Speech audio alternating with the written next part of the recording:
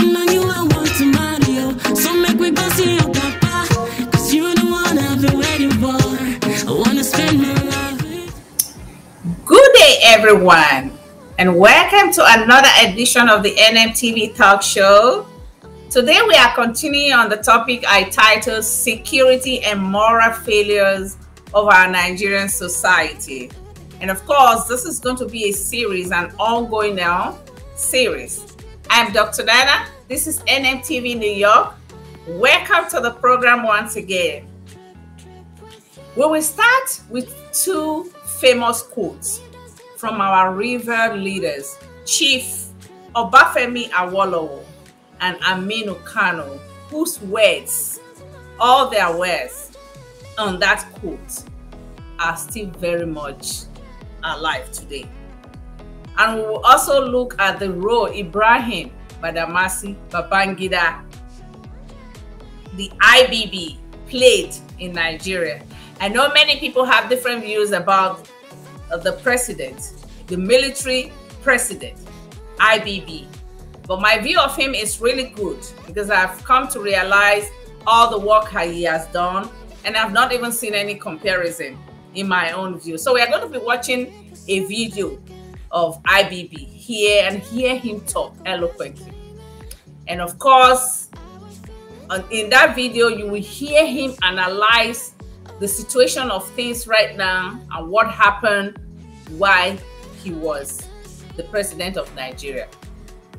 Now, talking about the quote, Chief Obafemi Awolowo and Malam Aminu Kano, both leaders could not be wrong at all, given the situation of things right now in Nigeria. Many decades after, we are seeing that all that is spoke is coming to pass. According to Obafemi Awolowo, he quotes, and I quote right now, "The children of the poor you fail to train will never let your children have peace." That is one of his very famous quotes by who? Chief Obafemi Awolowo. Listen to this quote again. He said, "The children of the poor you fail to train will never let your children have what? Peace."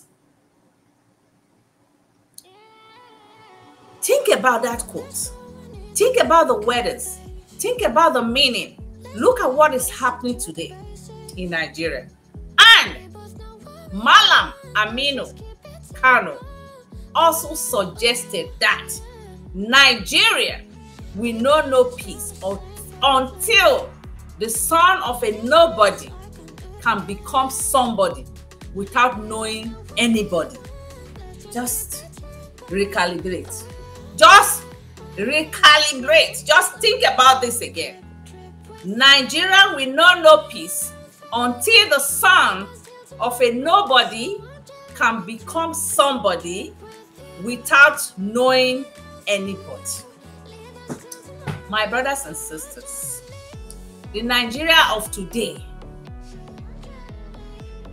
these leaders that spoke these words, have you not all seen that they know exactly they were visionary?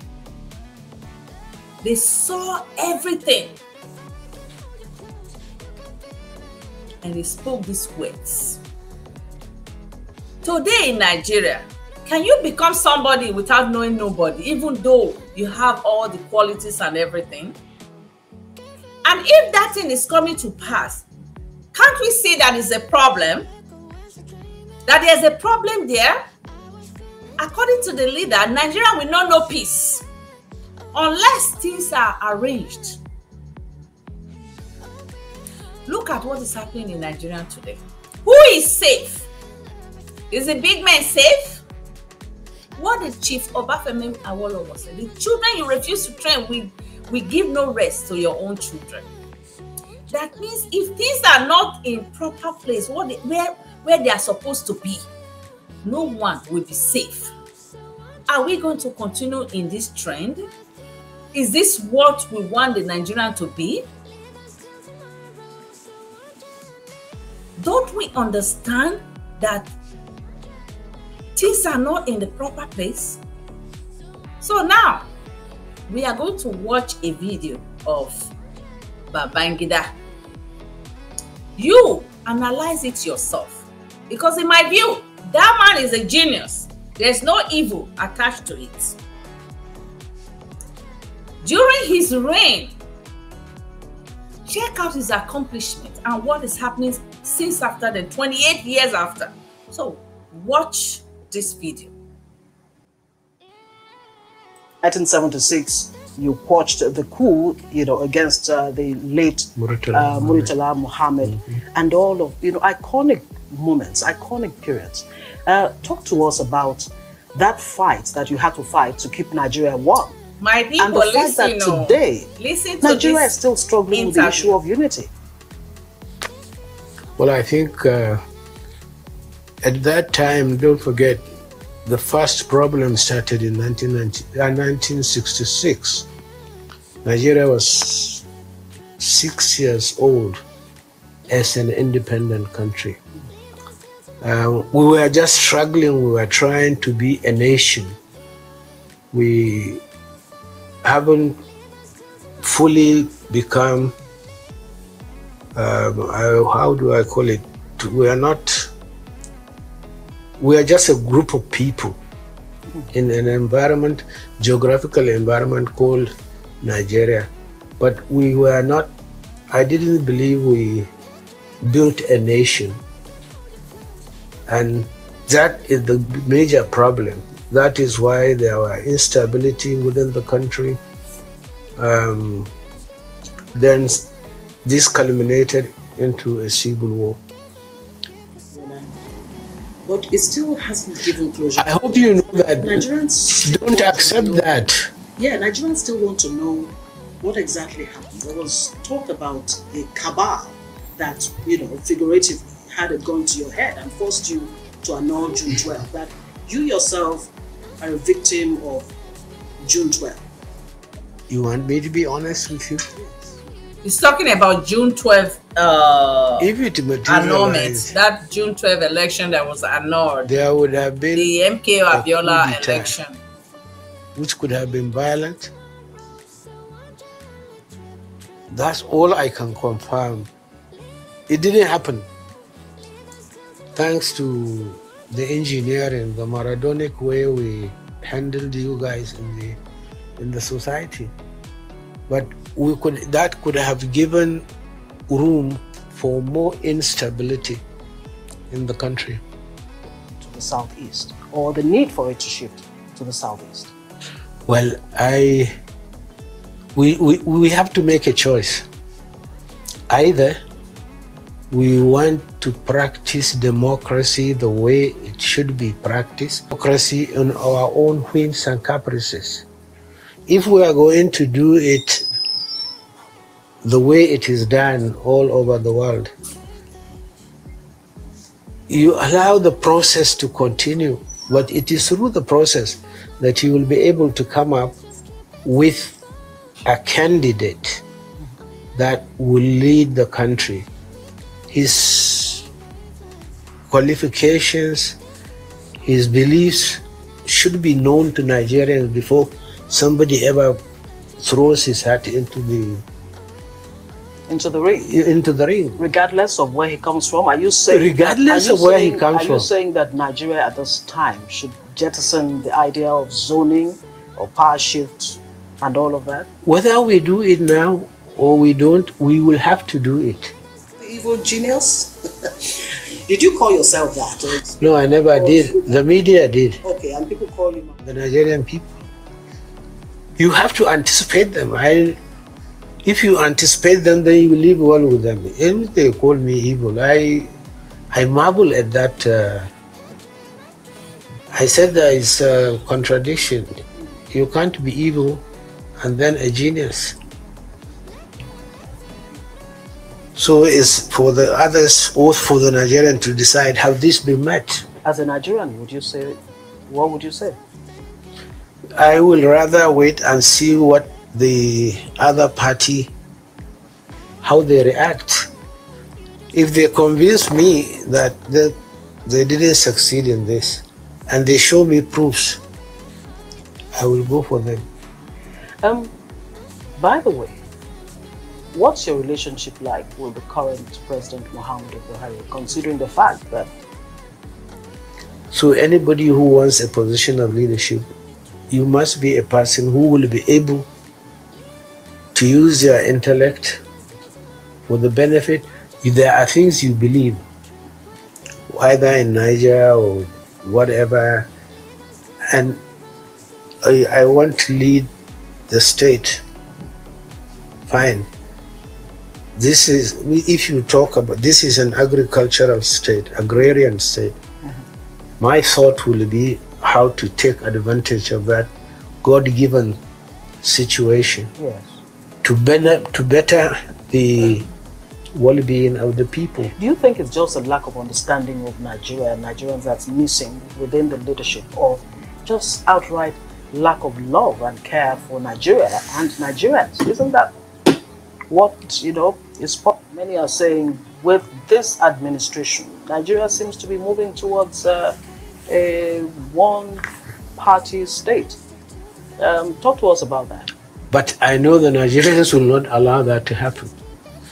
They will make so much noise that whoever will attempt to do that will not do it. This is the good thing about this country. They will talk, they will demonstrate, they will engage you in all sorts of things so as not to do the wrong thing. For example, to the security situation that Nigeria finds itself in right now. There's banditry, kidnapping, there's terrorism in the northeast, banditry in the northwest, there's secessionist sentiments in the southeast, even in the southwest, secessionist sentiments, banditry also, kidnapping all across the country. What do you think is a fundamental problem, and what is the way out of this vicious cycle of insecurity? I think the problem is leadership. Leadership. There is a disconnect between IBB is so right. the leadership.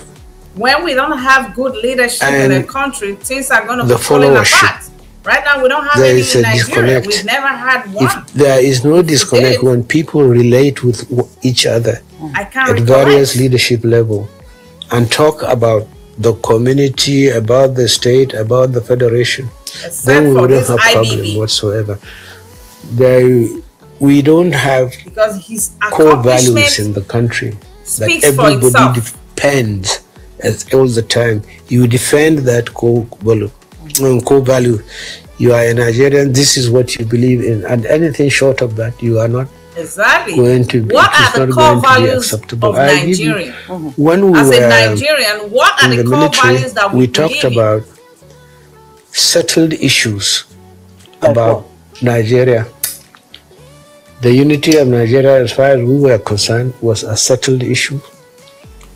Presidentialism was a settled issue. Market economy, free market, was not socialism, was a settled issue. The federation also is a settled issue.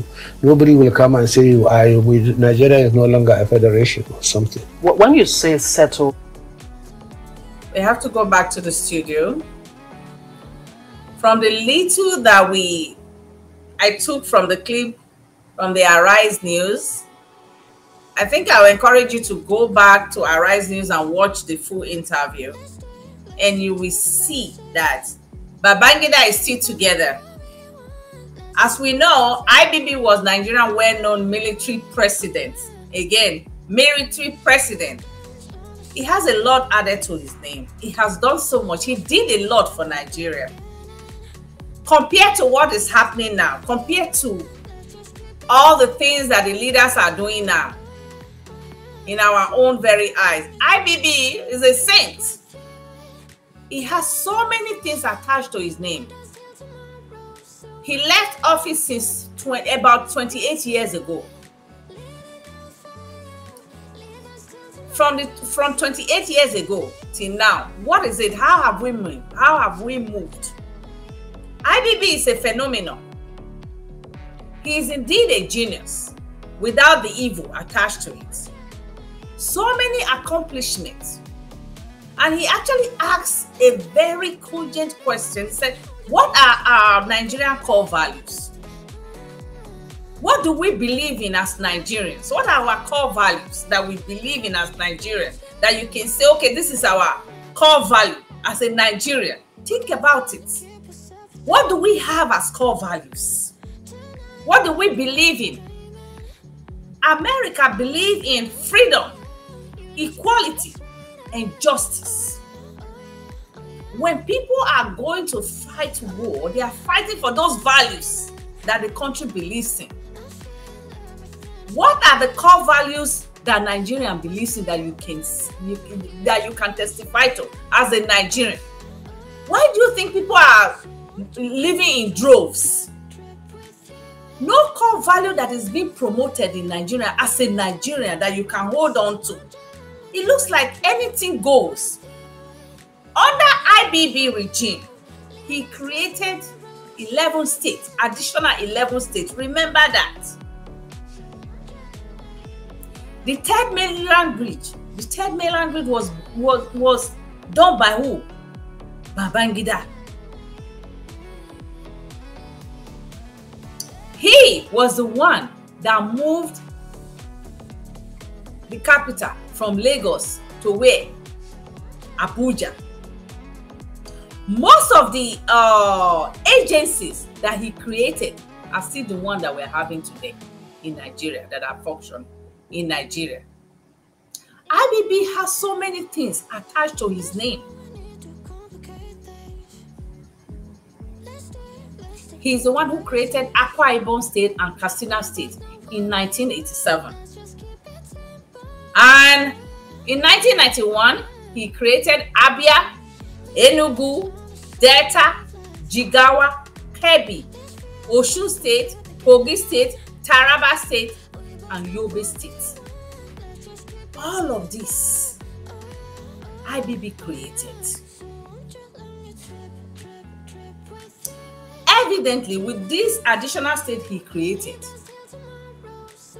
those ones contributed to the economy of Nigeria one way or the other.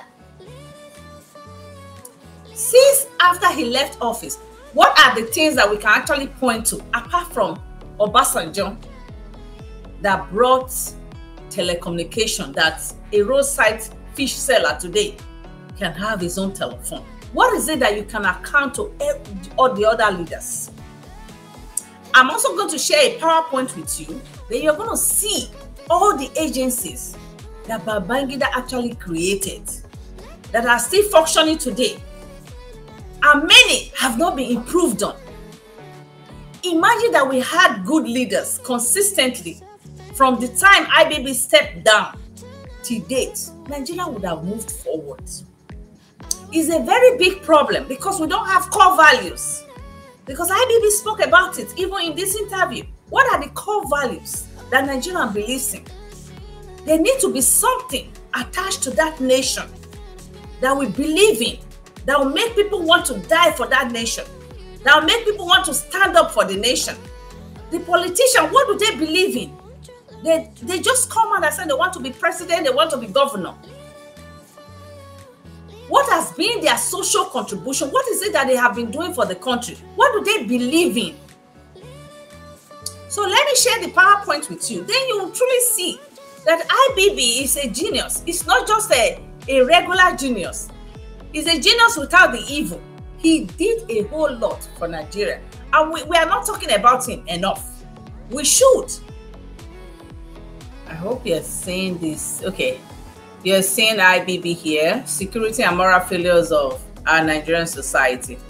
And of course, IBB was asking the question, said, what are the core values that Nigerians believe in?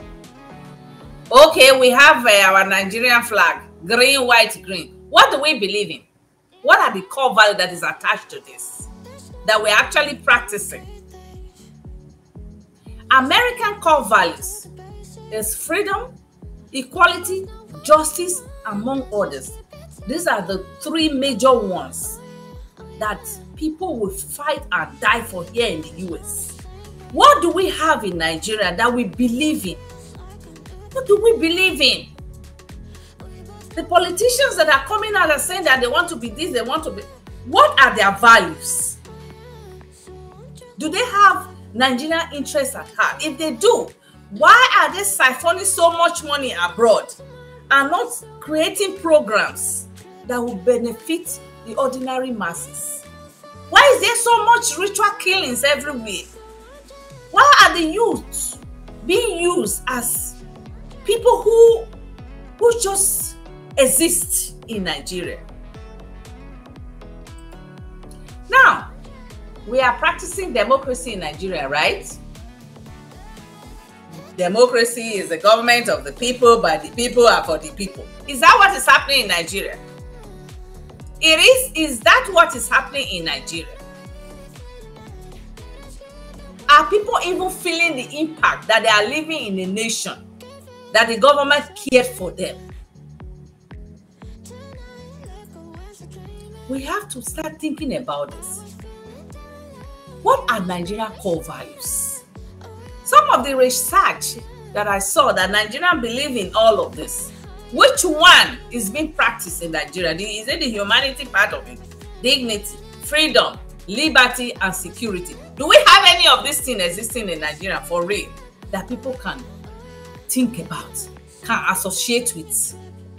Listen, IBB created over 45 agencies. Over 45 agencies in Nigeria. He's the one who created the NDLEA. All of these agencies were created by IBB, the SSS. Look at all the agencies, over 45 agencies created by Babangida. So how many of these are still functioning? Country. If we had other leaders, that improved on what IBB did, I'm sure we will be better off today.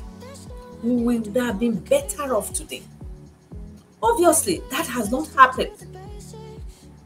Everything that has happened since IBB left, the only thing we can point to is the one that Obasanjo did.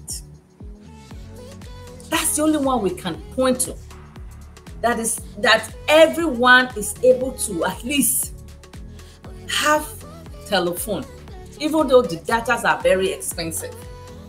No government has been able to even bring down the cost of data in Nigeria. And now we have so many people parading and want to become president of Nigeria. Nigerians, you are not going to just start existing. You need to ask questions. You need to start asking your leaders questions. And you need to start coming out to vote. All of these people that are lining up themselves to becoming the next president, what is it that they have been committed to? What have they been doing? If someone like Dangote is coming out saying he wants to become president, we understand. Because he has been source of employment for Nigerians. So if it's somebody like him coming out and want to become a president of Nigeria, that is somebody you can count on. That is somebody you can vote for. But all of these people saying that they want to become president, what have they done? Apart of some of them, which of course I think Bola Tinubu did something in Lagos, because he made Lagos the way it is and all of that. The other ones that are parading themselves coming out, what is it that they have done?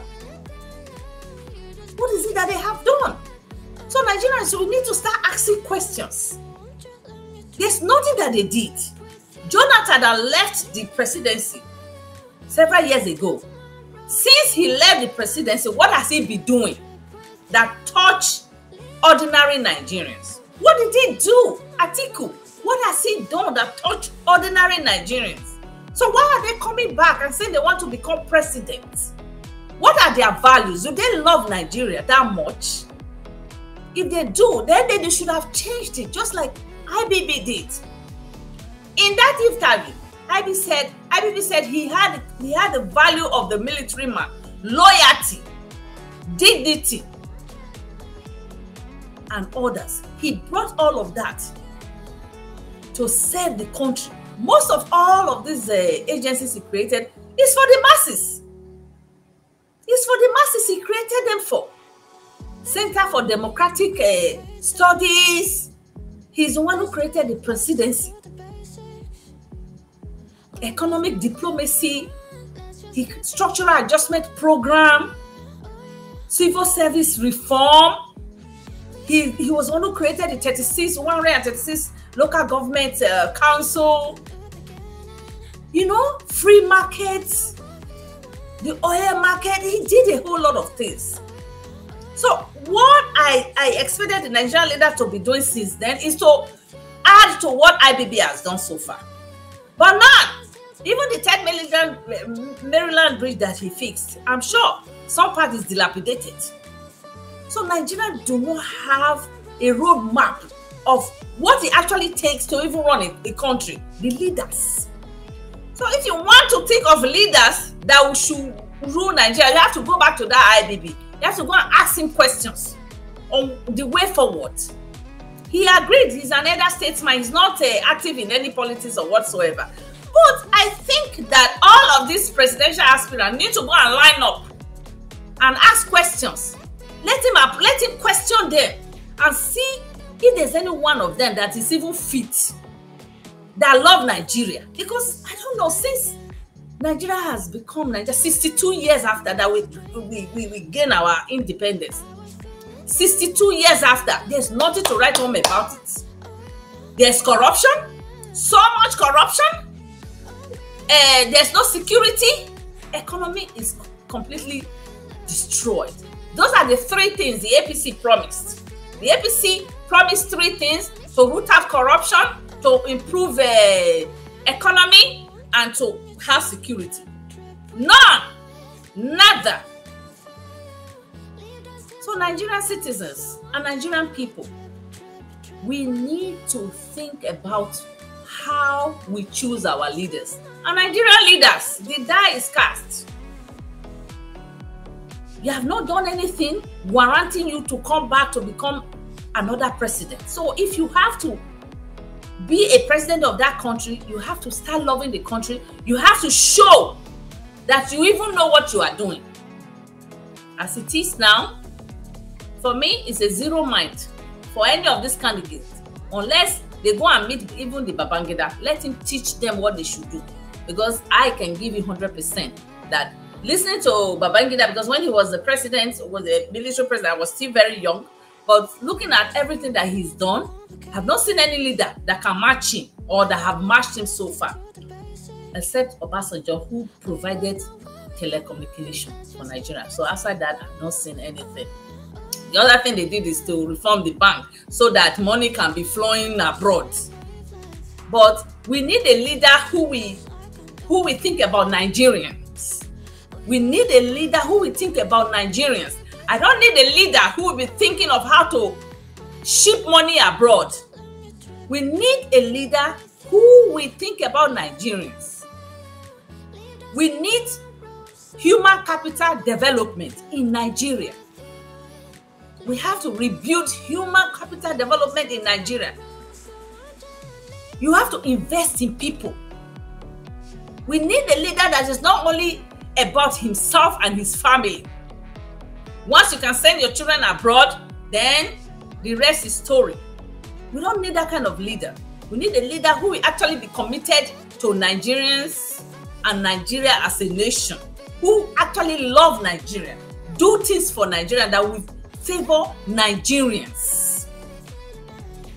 I hope we are making points in our program, and I hope that some of these leaders will actually go back to the archives of what Babangida did and try to,